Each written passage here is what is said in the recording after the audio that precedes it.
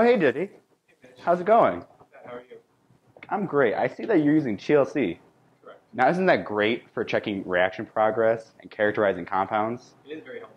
Right? Yes. I see that you have a basic setup here. TLC, or thin layer chromatography, is extremely useful for comparing compound polarities, monitoring reaction progress, assessing sample purity, and identifying sample components. Your basic TLC setup will consist of plates, spotters, your eluent and container, and as an option, a stain.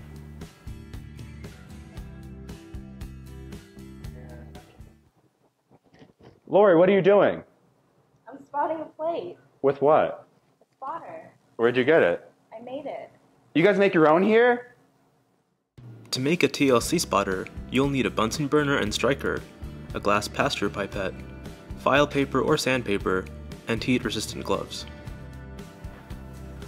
To make the spotters, we're going to be using an open flame from a Bunsen burner. It's important to move all organic materials, such as ethyl acetate, out of the way.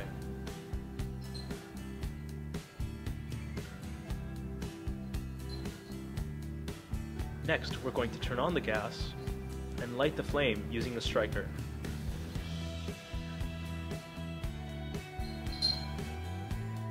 We're going to be heating a pasture pipette, so you may want to use gloves to protect your hands from the flame, if you so choose.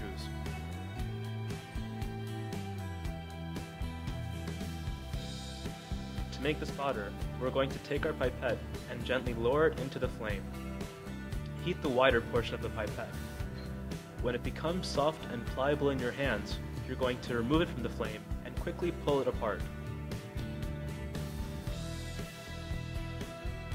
Make sure you pull it apart away from your body so you don't burn yourself.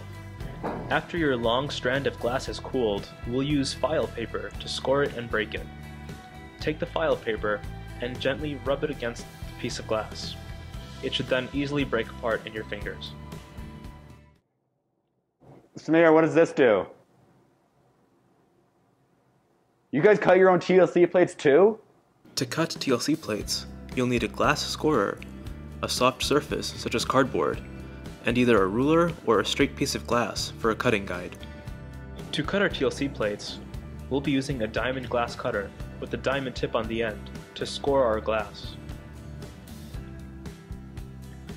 To start, take a fresh, clean TLC plate and place the silica side face down on a clean piece of cardboard. The glass side should be facing up towards you. Now we'll take another clean piece of glass and lay it down on the silica plate. As a guide, this will help you cut straight and also determine how wide to cut your TLC plates. Now we'll take our glass cutter and gently score down the side of the glass. Now that the glass has been scored, to break apart the plate, gently lift up the plate and push up through the middle. We'll repeat the process to make our smaller TLC plates for everyday use. Score the glass, and then gently lift up and break apart the TLC plates.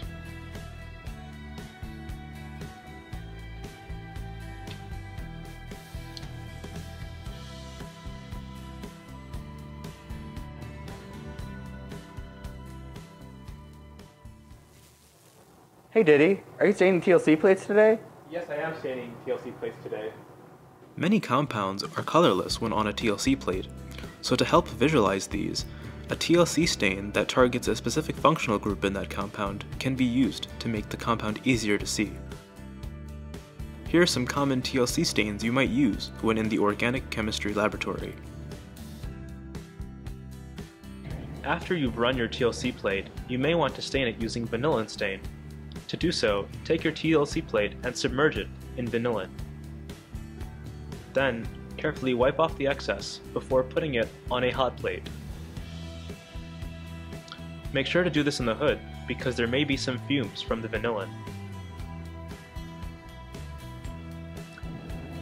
You'll know your TLC plate's completed staining after the color is changed. Carefully lift it up off of the hot plate using forceps, because hot glass does look like cold glass. Make sure you let it cool before analyzing.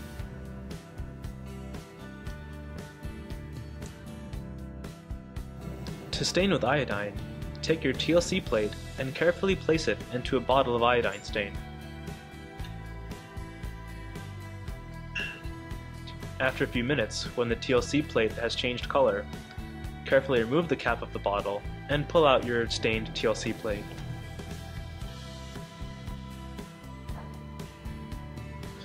You can observe that some spots may have changed color due to the iodine stain. Hey Mitch, what are you up to? Writing down my TLC data in my notebook. Good, make sure you have everything else you need for that as well. Thanks, Dr. Hilmy. All right, Mitch. So wise. Your TLC will provide you with a lot of information, but it's only useful if you record it properly in your notebook. Make sure you have an accurate picture of your TLC, with your starting, co-spot, and reaction lanes all labeled properly, as well as your solvent front. Make sure you record the eluent in which you ran your TLC plate. You should also include RF values for your starting spots, co-spots, as well as your reaction spots. If you used a stain, make sure you record that as well. That's all the time we have for today. I hope you had fun learning about TLC.